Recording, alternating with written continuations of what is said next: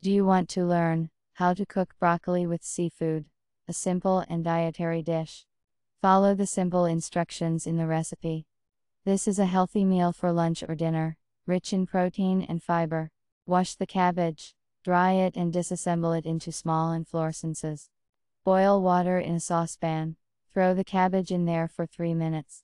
Then quickly drain the hot water, and pour cold water over the cabbage to preserve its bright color. Put the peeled shrimp and scallops in a bowl. Pour soy sauce. Squeeze a clove of garlic into it. Mix everything well, and leave to marinate for 5–10 minutes. Do not overdo the seafood in the marinade, so that they do not become stiff. Pour vegetable oil into a frying pan. Heat it well. Put the cabbage inflorescences in a frying pan. Add salt and fry them over high heat for 1–2 minutes. Put them out of the pan.